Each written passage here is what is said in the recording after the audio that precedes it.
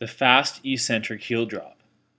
Stand with your heel over the edge of a stair or bench with feet pointing forward. Engage a tall and strong posture and press the ball of your foot into the stair as you raise the heel. From the top, drop your heel down fast and catch hard when the heel reaches the height of the toe. It is important that you maintain a stable foot throughout the exercise. As you lower, keep your foot pointing straight ahead, and please refer to the short foot exercise for more information on how to achieve a stable foot. It may help if you imagine pulling your heel down to the floor while maintaining this alignment.